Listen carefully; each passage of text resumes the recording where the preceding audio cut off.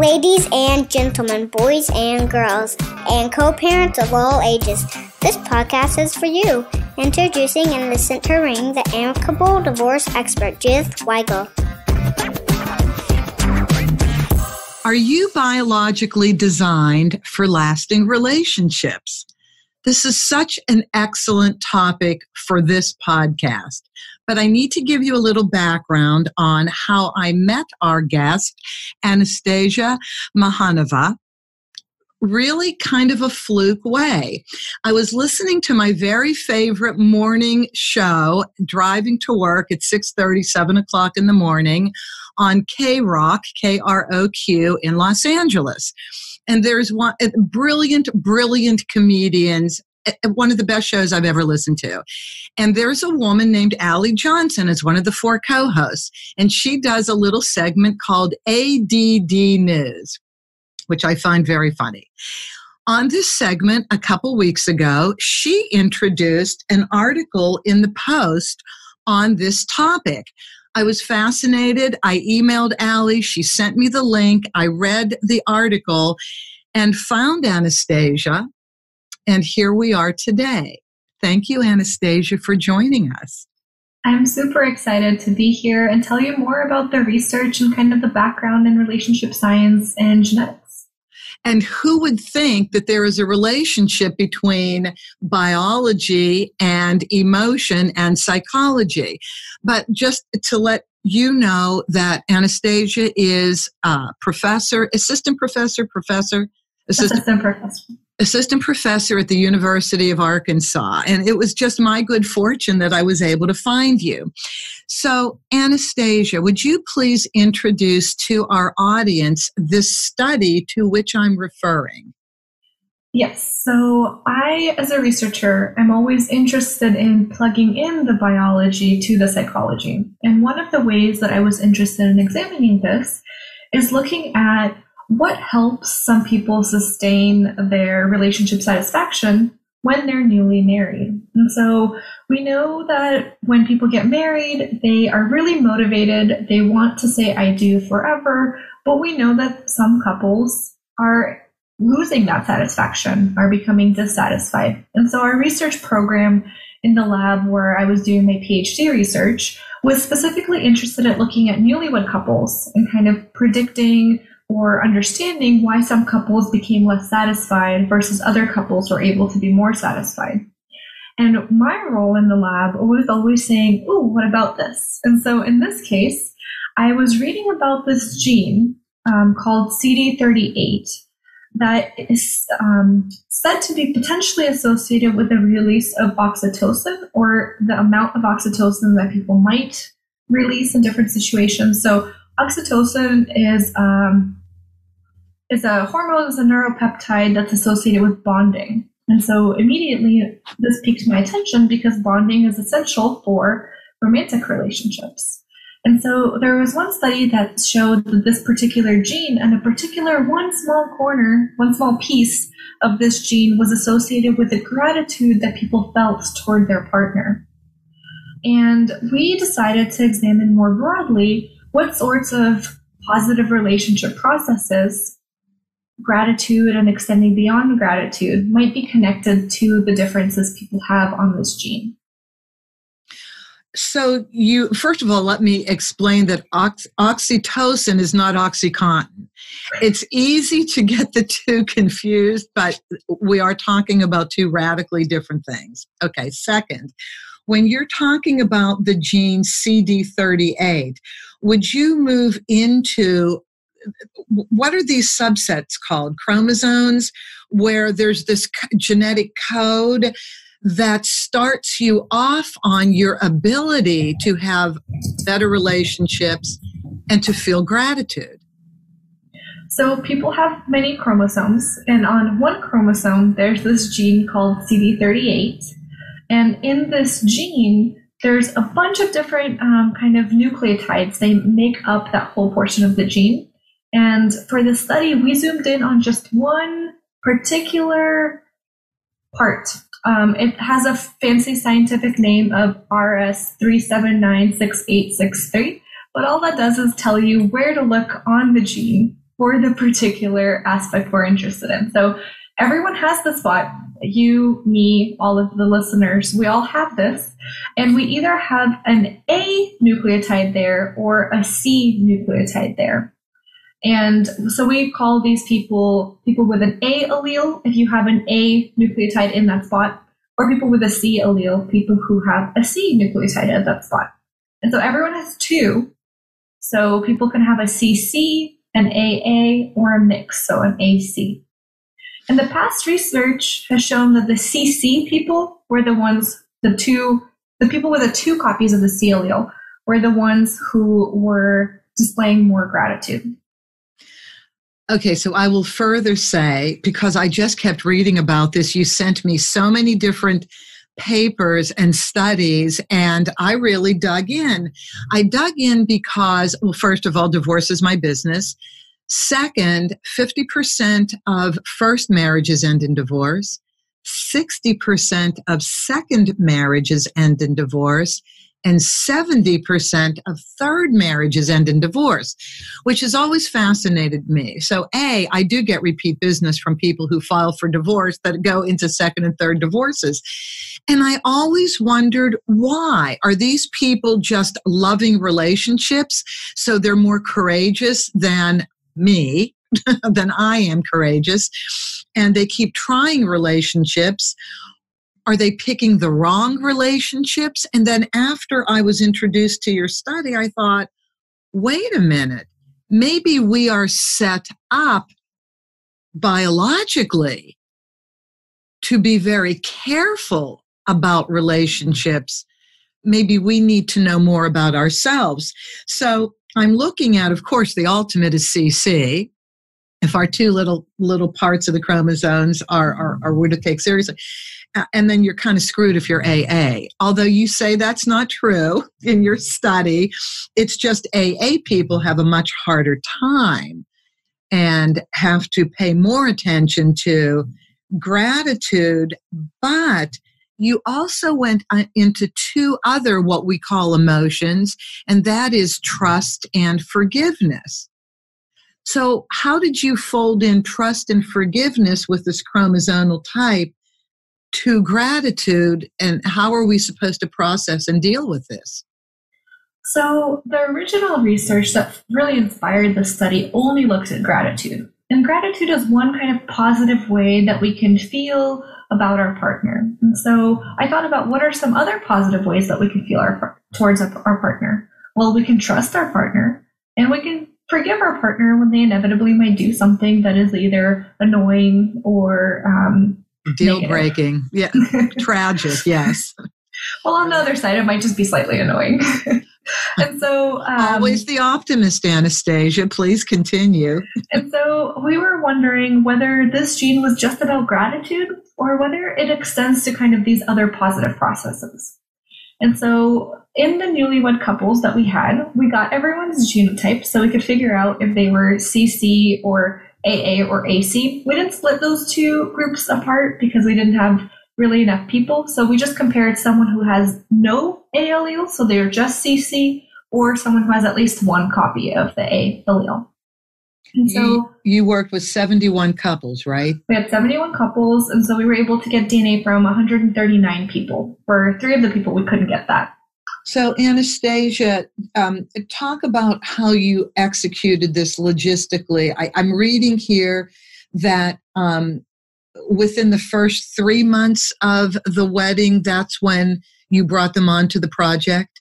Yes. So we recruited them all within the first 3 months of marriage.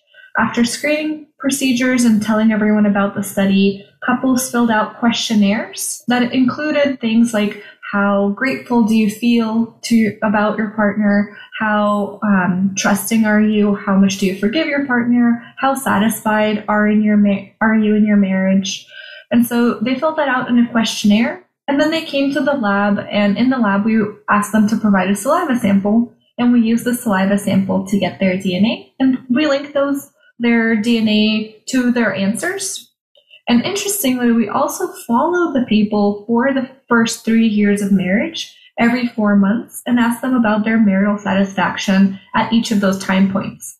So not only were we able to kind of look at the very beginning of marriage and how happy did people say they were, but we were able to track these couples for 10 different assessments to see how the pattern of happiness might be different for the people who are CC or AA or AC. How did you find the 71 couples? So we recruited broadly. We used Facebook advertising. We contacted people based on marital licenses. So we used pretty standard procedures for this line of work to just try to tell everyone around that we were available, and that we were interested in newlywed couples who wanted to participate in the study, earn some money, help us learn about relationships. And the whole study had 120 couples, but we, a little bit on our end, we didn't know what to do with the samples first, and so we were only able to have these 72 couples for these studies, or for these analyses. Did the random sample come from around the country? Was it socioeconomic? Was it different cultural backgrounds?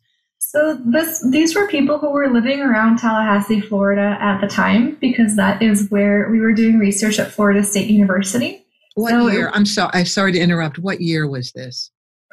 I can't remember off the top of my head. We finished the study maybe in 2018. And so I imagine that we started the study maybe in 2013, 14, if I had to guess, but it might have been earlier than that. I was involved towards the end. All right. Very good. Go ahead. And so these couples came into the lab, and we kind of got this DNA. And then when we looked at the data, it showed that the couples the individuals who had the CC genotype, so they had no A alleles, they were more grateful. So we were able to replicate the past research, but we also showed that they had higher higher trust, higher forgiveness, and they were more satisfied in that newlywed period within the first 3 months of their wedding. And so we were able to do some somewhat complicated statistics to show whether the effect of this gene on marital satisfaction was due to gratitude, forgiveness, or trust. And in that statistic model, it showed that trust was really the main player there that explained why the gene was related to marital satisfaction. So it was related to gratitude, forgiveness, and to trust, but its relationship with trust is why it kind of bolstered that marital satisfaction. I am fascinated, of course, with all three of these aspects: gratitude, forgiveness, and trust. Trust, first of all, again, because of my line of business and people who listen to this podcast, trust is a big issue in keeping relationships together. And then when the trust is broken down, typically the relationship goes away. They may try to repair. Some are successful, some are not. So when you said trust is really the cornerstone, I got it. Is socioeconomic background important in this? If people have less money versus more money, does this make a difference in trust and forgiveness and gratitude? So the sample that we had tended to be pretty much all middle class, middle upper class. We weren't really able to get a full range of socioeconomic status to really dive into that. But I do know that that's an important question for us to examine in future studies, because what we know sometimes is good or bad in kind of more wealthy couples is actually good. So if it's a bad thing that we know from research on more wealthy couples, we've actually found the complete opposite, to where it tends to be protective for couples who are dealing with more financial struggles. Can you give me a specific example? How does it play out in real life? Yeah, so one such pattern that we thought, as relationship scientists, we've thought for decades has been bad, is this pattern called demand withdrawal, where one partner, and in this research most often the wife, has increasing demands, and the husband usually, again, this pattern could happen in any context, but usually in these studies, the husband tends to withdraw. And so this pattern of demand withdrawal has been linked to negative relationship consequences, negative relationship processes, but only when we were studying upper class couples and kind of middle class, upper class, fairly wealthy couples without too many worries about resources. But some recent research has dived into studying this in lower socioeconomic status couples and actually found that that was good. Those couples were able to weather some of the bumps in their relationship much better. And so we're still investigating how or why this might exist. And I didn't do that research. I was just so excited about that lab's research. I want to tell people about it. But so we are still learning so much about how people's socioeconomic status can actually affect the dynamics of relationships we think we understand. So in my mind, there may be two things going on. There may be what you just said, satisfaction, gratitude, etc., being a little different in lower economic versus higher economic couples. But I do know, and we can throw this into your research for the next project, I do know that money, finance, the ability to earn money, the ability to keep the family afloat, the way people use money, do they go into debt? Do they overspend? Do they stay within their budget? You know, that's the number one reason why people get divorced. It's not adultery. That comes very close behind. But because we need money to live, we need to trust that each spouse is responsible in the way they handle money. And I don't think that matters. I think you can be wealthy and misuse money, just like you can have less money and misuse money or spend it wiser. So I think that would be an interesting thing for you to look at, just because this is what I live with in the divorce field. I wanted to ask you another question. Is there any difference in gender when you're looking at CC versus AC versus AA? So men and women have an equal chance of having either of these combinations, and that was the case for our study as well. And the link between the gene and gratitude, forgiveness, trust, and marital satisfaction was the same for the husbands and wives in our study. And so, and in our study, everyone was heterosexual, but at this point, we have no reason to believe that this would be any different for people who are in non-heterosexual or even non-monogamous relationships, because it was such a universal link in our study. And so for us, if you as a person had a CC genotype, you tended to have an easier time with gratitude, trust, and forgiveness. And you tended to say that you were happier at the 3-month mark of your marriage. And those people tended to also be happier at 3 years into marriage. So they kind of stayed elevated throughout the whole time that we were monitoring their feelings. Now, this is very unscientific of me, this next thing that I'm going to say, but I have made an observation. Starting with myself in my own marriage, I was married 8 years, very amicable divorce, I have to say that, still friendly with my ex-husband, but I divorced after 8 years.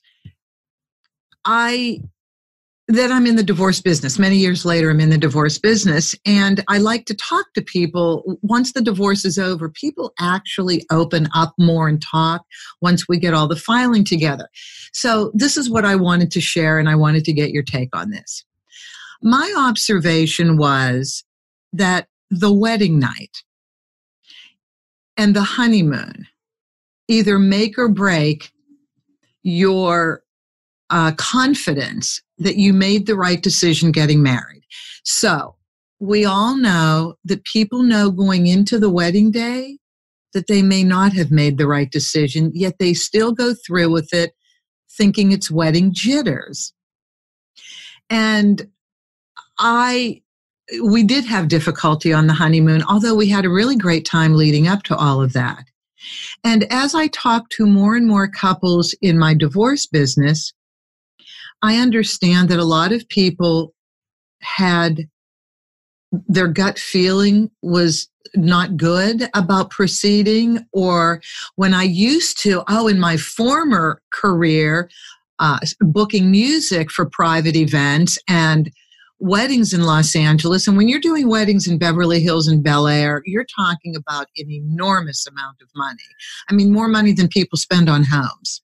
That's what they spend on their weddings. And I could tell when people came in, just the way they made decisions on music, I could tell whether they were going to be divorced or not within a few years. And I was generally right, especially if they came back for a second wedding. Then I knew I was right. So I wanted to know why you decided to start at the beginning. Maybe an obvious answer, but I still would like to hear it. Why in the research did the scientists decide to start at the very beginning within the first 3 months and end it after 3 years? Well, part of that is logistics and part of that is on purpose. So on purpose, the newlywed period, so after couples get married, actually does give an insight into some of the things that go wrong, because some of the reasons that people divorce are present at the very beginning. So kind of like you said, they're present right in the beginning, so we can capture that within the first 3 months. And so studying the newlywed period is important because we can try to identify and understand those processes. Now, from the practical side of things, when we get grant money, it's for 3 years. So why do we follow couples for 3 years? Is because we can get money for 3 years. Okay, so that's so practical, so realistic. Thank you for that. And for why 3 months after, because it's a little easier to recruit couples right after they get married. I would love to do a study on couples that are engaged and follow them through the process. But right now we've kind of focused on the newlywed period. And so I think that as you're kind of talking, capturing that transition and maybe those jitters might also provide a lot of insight. We just haven't really understood that period yet, and I'm hoping to be able to look at that sometime in the future. It is fascinating, in general, how people do not trust their gut and they do not acknowledge behavior in front of them. They want to form and shape the person that they've chosen or would like to have in their life as the right person. And so they'll set up all these different reasons, but it's so not sustainable once you get into the relationship. And I like the fact that, of course, you only get research money for 3 years, but I also think from being in this business, it really is a good amount of time to study people, because you can only put a Band-Aid on the wound, that emotional wound of, oh my gosh, I chose the wrong person, for so long, unless you culturally, religiously cannot get divorced. That's very difficult. And you find that in some cultures as well. It's just very difficult to get divorced. So I think those first 3 years are right, just from my perspective too. Can I sneak in another study that is not related to my research, but is from one of my co-authors, Dr. James McNulty, Jim McNulty, also at Florida State, and one of his graduate students. They actually looked at the gut feelings that people have about their partner.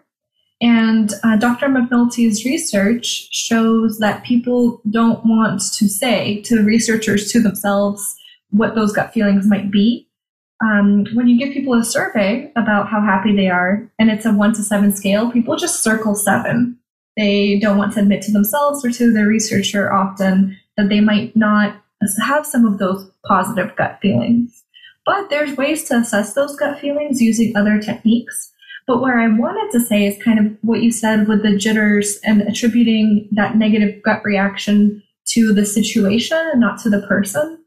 One of their recent findings suggests that people have these negative gut associations with their partner, but they say it's their mood and not their relationship.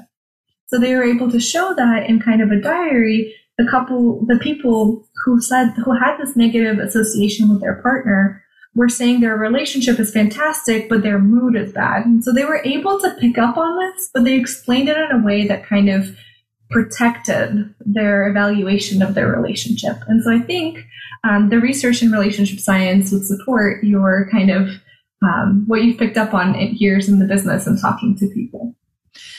It doesn't surprise me what you said about how they respond to that question of how satisfied are you.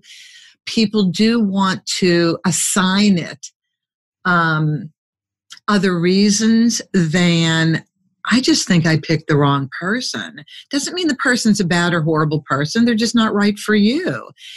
And, the way I, of course, talk to everybody who walks through the doors of my office is divorce is a learning lesson. Don't beat yourself up. Certainly don't make yourself a victim, an emotional victim, and don't blame the other person. If we can get away from that and just use this as a learning experience, then maybe we can, with a different point of view, a different eye, get into a better relationship. But here's what I am wondering from you, if maybe we should start a new approach to marriage. Should we all get DNA tests so that we can see if we're CC, AC, or AA before we get married? Short answer, no. And that's partly because you can't look at someone and know whether they are AA or CC. And the same level of gratitude can come to you from a partner who is AA and CC. So the things that we look at is one contribution to someone's level of gratitude. So genes are one of the contributions. But a whole other set of very important contributions are people's childhoods, people's life experiences. So the gene is not the only thing that determines someone's level of gratitude. And if you only focus on that small chunk, then you miss the rest of your partner, the rest of them as a full person. And so I would caution people from running and DNA testing their partner and deciding that they will be ungrateful. But what this study does tell us is that perhaps for some people, it's a little bit easier to be showing gratefulness and feeling trust and forgiving their partner. So if they have this particular gene, it might be easier for them. And so I think the takeaway from this research isn't necessarily to drag your partner to get DNA tested, but maybe more to look at the importance of these traits and these feelings. So showing gratitude, showing trust, feeling trust and forgiveness.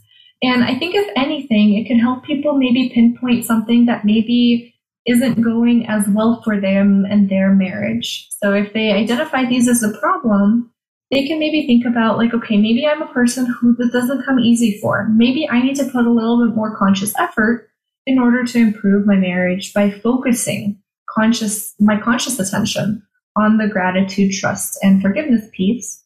And so again, everyone has different strengths and weaknesses. And if we know that maybe our automatic instinct is to not show and feel this gratitude, people can make a conscious effort to kind of embrace gratitude more. And maybe, over time, that conscious effort will make it become more intuitive for them. And so I think that the takeaway from my research should be to understand that there are all of these components, including genetic components, that can make certain processes in relationships easier or harder for people. Okay. So not to drag your partner to the DNA clinic, but for both of you to go there. So here's what I'm thinking. I'm thinking that to know thyself as much as you can is always a good thing. So there are people that are just naturally jealous, naturally distrusting. So your point is very well taken in terms of background. So maybe they come from a home where one of their parents was unfaithful to their other parent. And so learned behavior, they learn to be a little more protective. Maybe they go a little bit farther into needing trust to be supported by their other partner. But I'm kind of thinking, maybe knowing our genetic makeup isn't such a bad deal. I mean, we have to know when we're type 2 diabetics. You don't take insulin for that, but it's really good to know that because then you regulate your eating. And so I'm thinking, because I love your research, I love this project. I'm so fascinated by this, that biology and emotion are linked together. I still, when I think about this, I'm completely fascinated. So let's go to the idea that biology and emotion are actually connected. Can you help explain why this is? Well, our head is not floating above our body without any connections. So our brain is both monitoring the physiological, biological side, and our brain also contributes to the emotions and the thoughts that we have. So it's kind of like a central hub. And for a lot of people, they think that biology is only in the basic processes. Like, I get hungry, that's biology. But the feelings I have and the thoughts I have, that's not biology. But in reality, you're all one person. All of that is connected. And so for me personally, connecting those dots, connecting the things that are happening in people's bodies and how their brain may be reacting to it to affect different ways that they perceive their partner's actions is, for example, interesting to me. It may not be interesting to other people, but for me, that's what makes me excited. No, I think this is very interesting to most people who want to have relationships, maybe even to those people who shy away from relationships too. But no, this is so very exciting. All right. Gratitude, forgiveness, trust.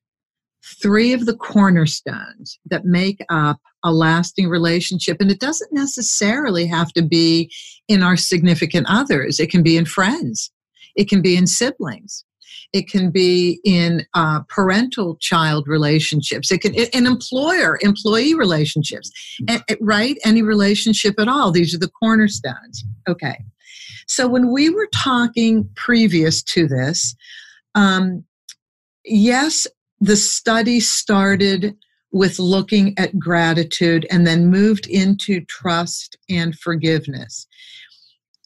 Is there a priority status to these 3 emotions for relationships? So research suggests that these are very important. So we know that trust is very central. We've shown that in several, so not me, but again, the field has really emphasized that trust is important. And when I say trust, I don't mean jealousy, because we actually found that this gene wasn't related to jealousy.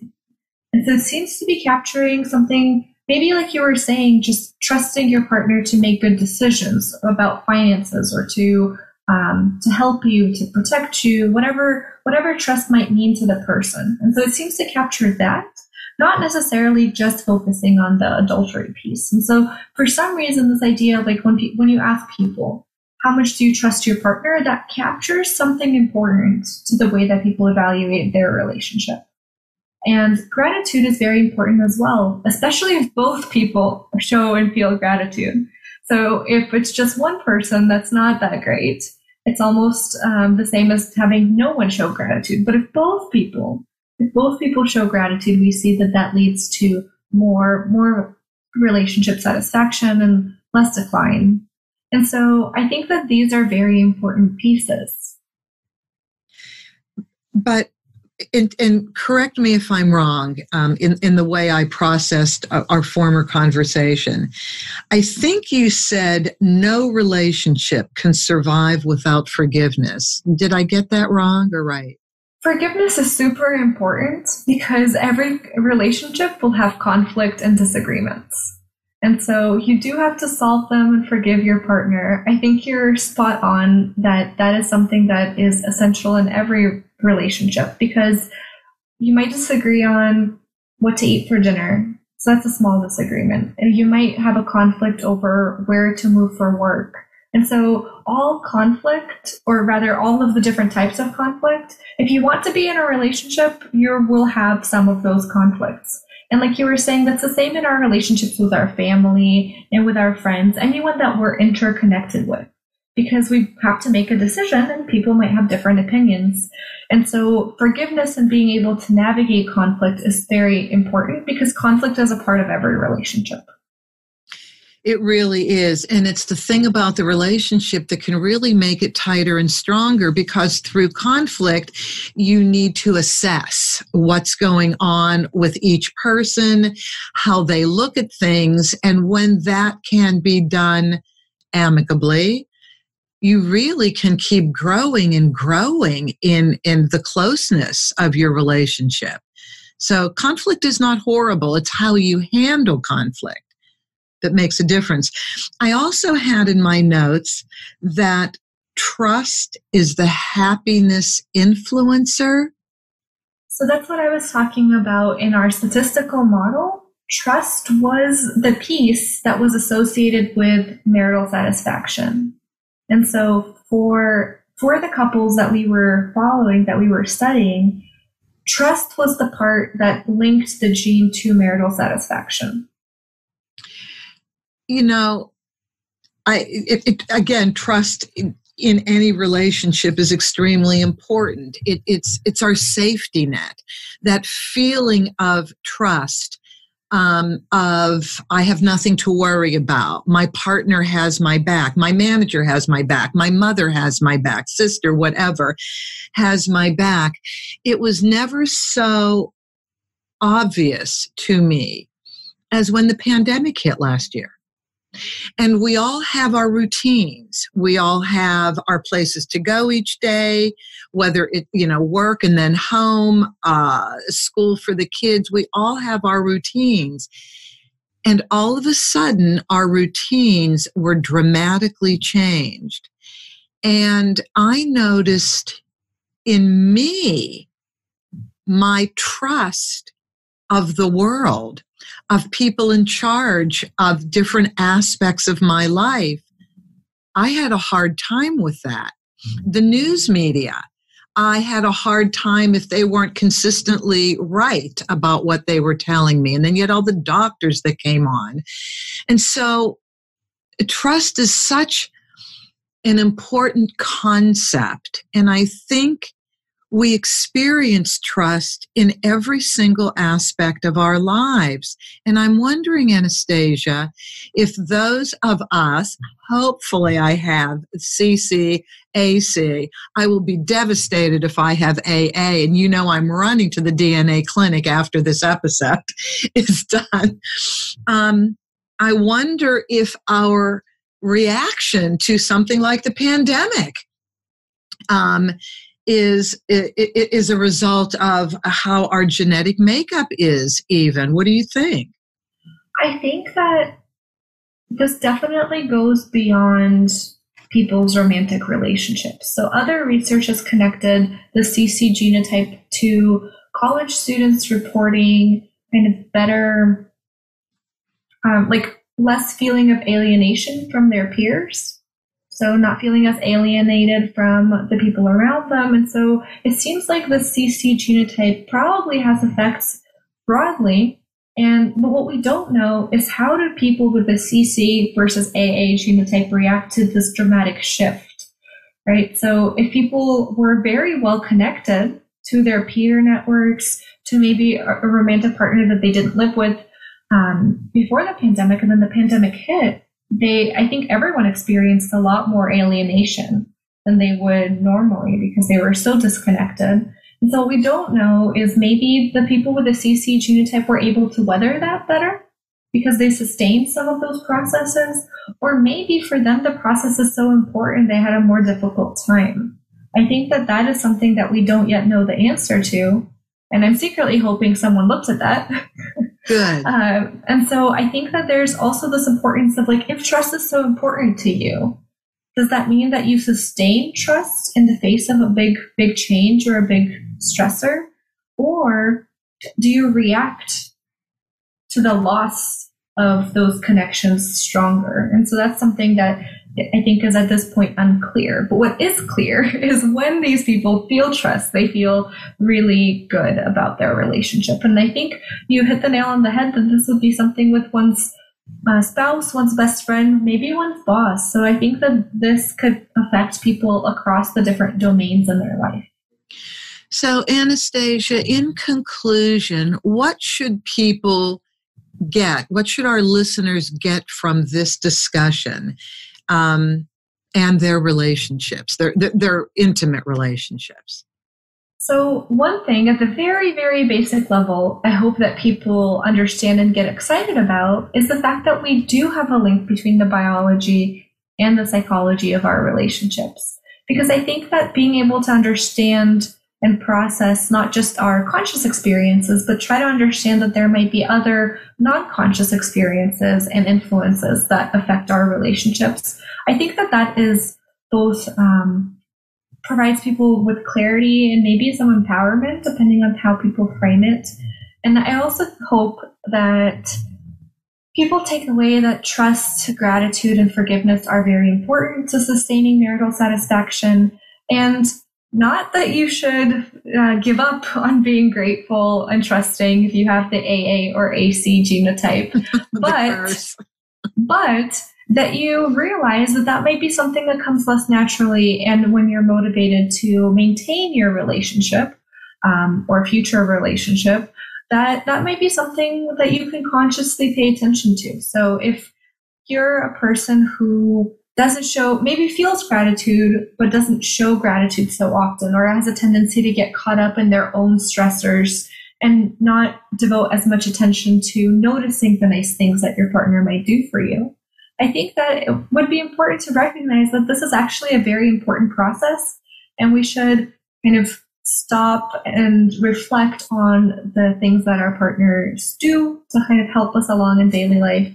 And that this type of gratitude, reflection, forgiveness of the annoying habits, and kind of trust that your partner has your back, those are important things to cultivate. And even if it doesn't come naturally, or maybe comes a little less naturally, that's something that people can definitely improve on. I went to a seminar, a mediation convention seminar, about 4 or 5 years ago in Los Angeles.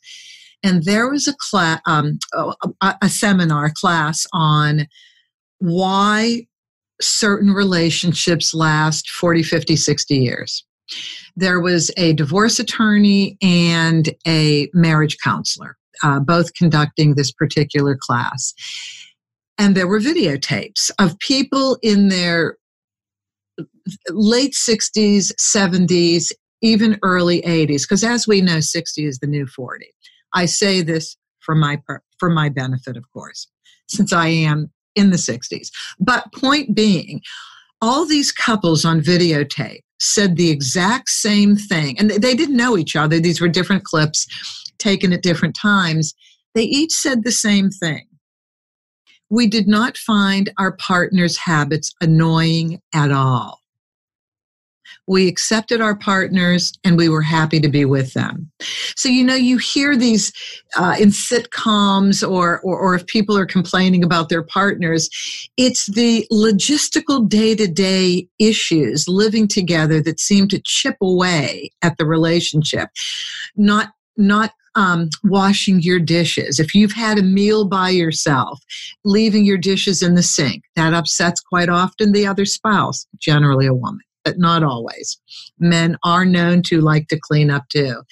Leaving the cap off the toothpaste, and of course, my favorite, the lid of the toilet up or down, depending on who you are, which gender you are.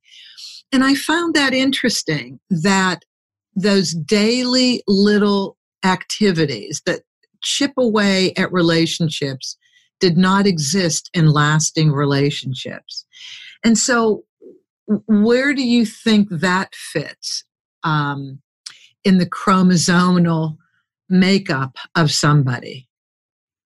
Well, I think that, honestly, those people are lying to themselves just a little bit because there's probably something their partner does that's annoying. There's no one person who doesn't do anything, but I think it's how they interpret those behaviors. I think that maybe objectively they might see, they left they like squeeze the toothpaste, or they leave the cap off, or do something that they disagree with. but they have a benevolent way of thinking about their partner that kind of gets rid of that annoyance. So they don't dwell on it. And so maybe the forgiveness and the gratitude kind of buffers against that. I don't believe that any person can exist without any annoying habits, but they don't let those things grate on them. Oh, right. No, exactly. The point is we all have annoying habits, but these people were married, 50 and 60 years, and they seemed really happy on camera. So I was just wondering about that after I read your study and we talked and I got more of a feel for this. If I had to guess, maybe those people are easy to move past the annoyances, forgive their partner for whatever little thing it was, and spend more time focusing on the conscious things that their partner does and what makes them feel grateful. So from the perspective of these findings, maybe they kind of forgive more and then focus on other things that their partner is wonderful at. So the annoyances, they just move on so quickly, there's no mental real estate focusing on that. They focus more on the positives. You're right. The forgiveness aspect comes in. You're absolutely right about that. So Anastasia, this is the part of each episode where I typically ask our guests to give contact information because, I'm either interviewing attorneys or authors or therapists, but you're kind of a different animal, so to speak. So I'm thinking because you've written so much, you've done so much research, if people are interested in this topic, how do they find out more about your research? So they can look up my name. So there's not a lot of me. So Mahanova is Makhanova. I'm an assistant professor at University of Arkansas. I have several different research pages that list different aspects of the work that I do. And so this article that we're talking about is publicly available to everyone. You don't need to have a subscription to a library or subscription to a journal. Anyone could type in CD38 and bonding relevant cognitions, relationship satisfaction, marriage, those key terms, and Google should get them to this article that's published in Nature Scientific Reports that is free for all to read and access. And you know what? I'm going to have them in my show notes. There's a blog attached to every episode that I do. And so I'll make sure I get all of this information in the show notes. Anastasia, I really looked forward to this interview, and I cannot tell you how appreciative I am that you've taken the time to do this for us. Thank you so much. I'm super excited. I love sharing the little bits of information I know about biology and relationship science. And so this genetic piece is one of my research interests. I'm also interested in inflammation and immune system and then in testosterone. So, you could have me on later again, talk about some completely different topic. We absolutely could. And by the way, when you were saying that, I thought, well, what if somebody wants to volunteer for a future project with you? Is that something you would be interested in? Yeah, my contact information is on the article, and on my webpage. It's not difficult to find. And the worst case scenario is just not good timing, but I can always keep a list of people who have something interesting to say on the topic that might inspire a data analysis. Excellent. Thank you again. And thank all of you for listening, as always, to the Amicable Divorce Expert. Please share this episode with your friends. Please subscribe. And if you would like to provide a topic for me to cover, you can reach me through my email address, judith@theamicableddivorceexpert.com, judith@theamicableddivorceexpert.com. And as always, have an amicable day. That's our show for today. Thank you for joining us. Be good to yourselves, be kind to your spouse, and cherish your children above all else.